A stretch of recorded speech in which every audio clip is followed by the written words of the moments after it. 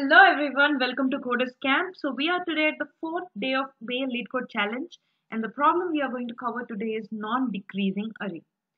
So the input given here is an integer array nums, and we have to return true if we can modify only one number in the given array and change the array to increasing array or non-decreasing array. So let's understand this problem with an example. So here is our given example array. The nums are 4, 2, 1, where 2 and 3 are in increasing order and 4 is an odd one out. So if we are updating 4 to 1, then the array becomes 1, 2, 3, and it is in increasing order, and we can return true that we can make only one modification to the number and make the array in increasing order. So now how are we going to approach this? So in our problem statement, it is given that if the array is said to be non-decreasing array, if the numbers are either less than or equal to the next number.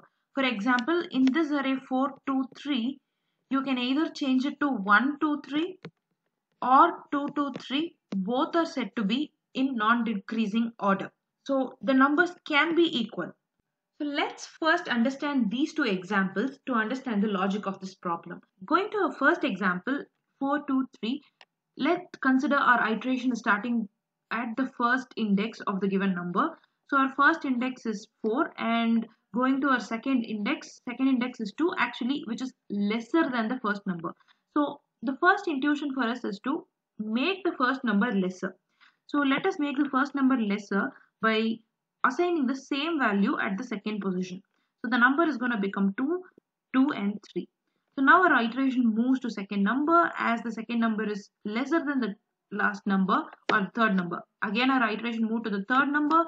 The third number, after third number we don't have anything left. So this satisfies the thing that one modification has changed this array to non-decreasing array. So we are going to return true for this case. Moving on to the next case, we are going to apply the same logic. Let's start from a 0th index. Our value 3 is actually lesser than the next value. So in that case, this case is true. Our iteration moves to the first index. The value is 4. The next number is 1. So here our intuition is to update the second number, that is the current number, to lesser value so that it will become less than 1. So if we are trying to update the middle value to 1, that is actually what is there in the last position, the array is going to become 3, 1, 1. Again, it is not a non-increasing array because the first number is higher and the other two numbers are lower. So in this case, the wise choice is to update the last number. So if we are updating the last number to 3, 4, 4, then this array is going to become increasing array. So how do we decide which number to update?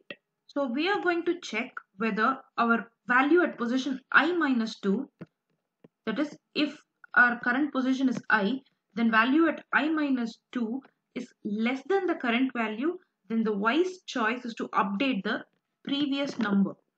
If not, if the I minus 2 value is greater value, then in that case, updating the current number is the wise choice. So by applying this logic, we are going to count the number of modification we are going to make. And if our modification exceed 1, then we are going to return false. If not, it is going to be true. So let's go to code now. So let's start by declaring the value modified. So this is going to keep track of how many modifications we have made.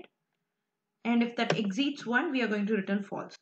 So let's iterate our given string from the index 1.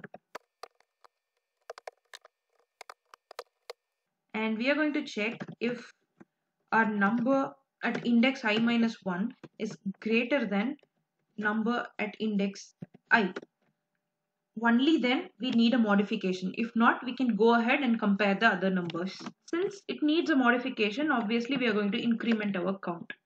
So once incremented, we are straight away going to check if it exceeds 1. Then we are straight away returning false. If not, I'm going to check the condition if I is greater than 2, because if there exists a position or value at I minus 2 or the number value at I minus 2 position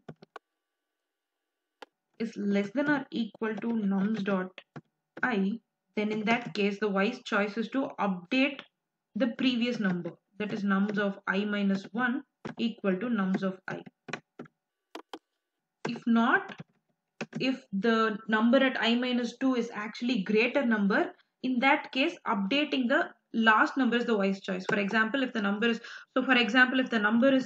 341, so here the wise choice is to update the last number, that is position nums of I.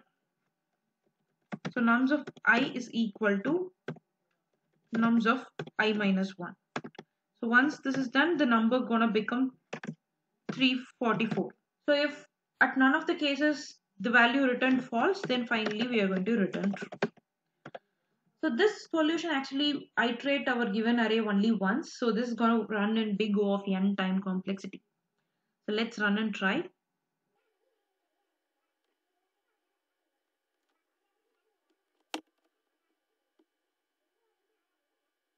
So let's submit.